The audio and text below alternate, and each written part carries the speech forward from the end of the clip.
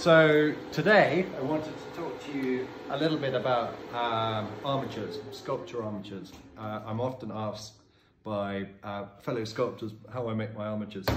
The purpose of an armature is to hold the modelling material, the clay or the plasticine or the plaster of Paris, basically hold it. Because if this is going to be a little owl, and if the wing was just made out of clay, it obviously wouldn't be strong enough and the whole thing would flop. I make my armatures, this is made out of perforated aluminium, but I make them so that they can be articulated. So I can change the sculpture still at the armature stage.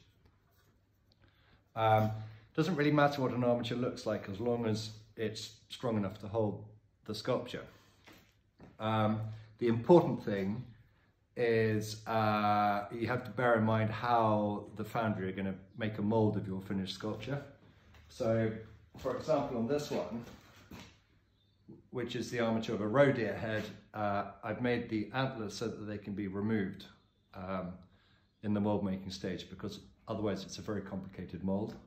So it's easier for the foundry to just remove it. So I'm thinking about that at the armature stage. The general skull shape won't move, but I might want to be able to move the ears so that I can change the expression. So again, I can do this pretty easily by making the ears attached out of aluminium. I can change the whole stance, not stance, but the attitude of the sculpture.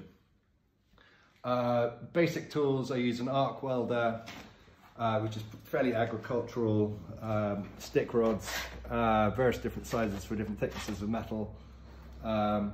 It's not a particularly pretty weld, but it doesn't need to be, it's only functional.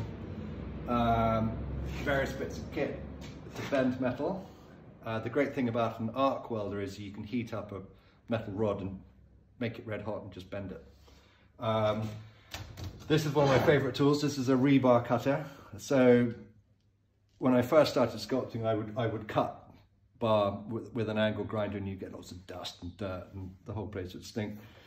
Nowadays I've got this,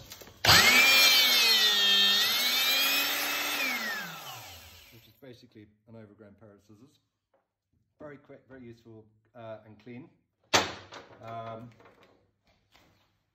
I use various different metals. I've got copper wire, steel wire, aluminium wire at different thicknesses. The great thing about aluminium is it doesn't, it's got no spring, so it doesn't, you bend it and it stays where you bend it. So there's a little bit about armatures.